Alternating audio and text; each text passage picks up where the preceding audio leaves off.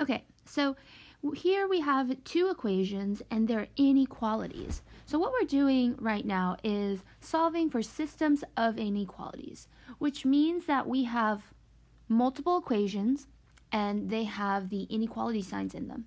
So to graph them, what we need to do first is to solve for y. So our first step is to solve for y. Why do we do this? Is because we want it in slope-intercept form. In other words, y equals mx plus b. When you have it in this format here, you can see that you know what your slope is and what your intercept is, so you can plot it on this graph here.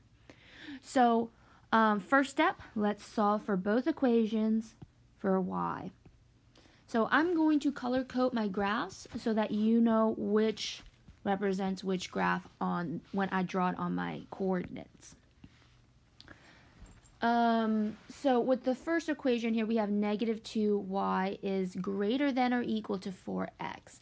So you can see here, I need to get rid of this negative 2. So I'm going to rewrite this equation down here so I can work with it. Let's see. Where's my eraser? There it is. Okay, so if I rewrite my equation, we have negative 2y is greater than or equal to 4x. And so if I want to get rid of this negative 2, I have to divide by negative 2 to both sides. Negative 2's cancel, y drops down. But notice that I divided it by a negative 2, right? So in here, I divided it by negative 2. So that means our sign switches, so make sure you do that. So we have a sign switch, and 4 divided by negative 2, that's negative 2x. And in this case, now that y is by itself, I can go ahead and graph this equation. So I'm going to go ahead and do that. So with this equation here, we can see that our slope is the number in front of x. Well, what's the number in front of x? That's negative 2. But I can always put a whole number over 1. So this case, I know what my rise over run is. But what is my intercept, right? Like, I don't have this plus or minus b on this side. So if there isn't an intercept that's next to your equation that you can grab, well then that by default, there is no intercept. In other words, actually take that back. There is an intercept, but the intercept is at 0. So my intercept is at 0. So when I graph this, I want to start on my y-axis and plot my intercept at 0. And then my slope is negative 2, so I have to go down 2 and over 1 to the right. And so once the second step is to graph my equation. So I graphed my equation. The third step is to figure out what line to draw. So draw line. To do that, you have to remember that if you want to draw a line, you have either a solid line or a dashed line, right?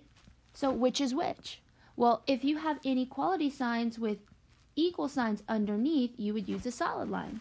If you don't have a if you don't have an equal sign underneath or a line underneath, you use the dashed line. So looking at this here, notice that our inequality here has a line underneath. So we're using the solid line here.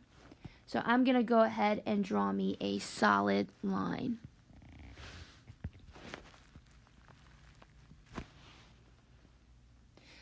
Now I have to do the shading. So fourth step, I'm not going to run out of room here. So fourth step is shading. And so in this case, when we're doing shading, we want to look at the inequality sign. So let's take a look. This inequality sign that says that y is less than. So if y is less than, you want to shade in the area where y are more negative. So in this case, if y is less than, you want to shade below the line. So here's my line. So I'm going to shade below it because y is less than. If y was greater, I would shade above it. So I'm going to grab a highlighter and I'm going to shade below it.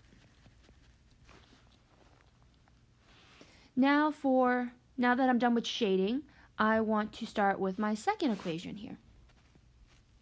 Oops, that's the highlighter. There we go.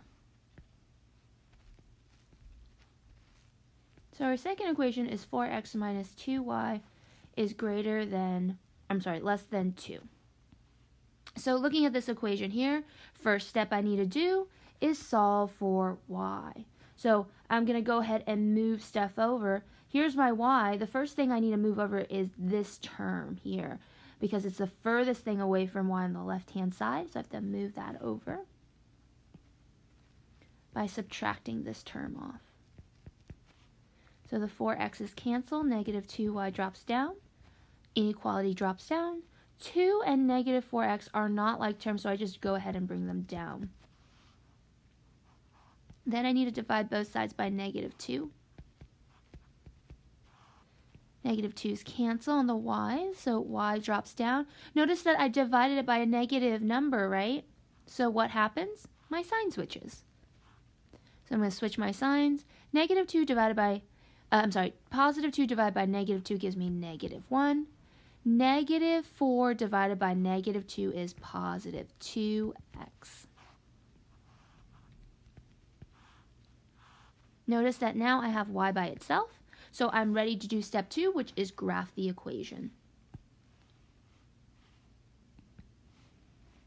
So taking a look at here, right, my intercept looks like it's at negative 1. And my slope looks like it's at 2, or in other words, 2 over 1. So when I graph this, I have to go to negative 1 on my y-axis, because that's my intercept. So there's negative 1. And then it looks like I have to go up 2 and over 1 to the right, because that's my slope. So in this case, do I use a dash? Or do I use a solid line? Because now I have to draw my line. So looking at this inequality here, it looks like I have to draw a dash line. So I have to dash this on my graph to connect the dots. Okay, now I've got to do some shading. So looking at this equation here, notice that y is bigger, right? So if y is greater than this line, then and here's my line. If y is greater, then I need to shade above this line. And above it would be on top of this line. So up here. So I'm going to go ahead and shade that region. Okay, now I have to find where they intersect, which is the region that you see the intersection. And it looks like on this graph here, the two colors intersect at this region. So remember, in the end, you want to say, or at least box in on your graph, where does the intersection of the two colors end up showing up on the graph. So notice that the pink and the green shading show up in this black boxed region. So this is the intersection.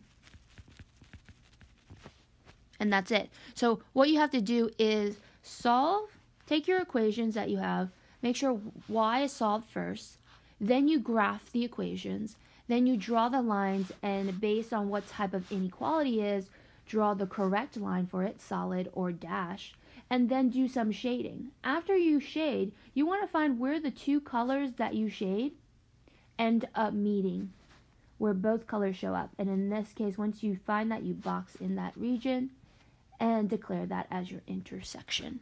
That's it. Okay.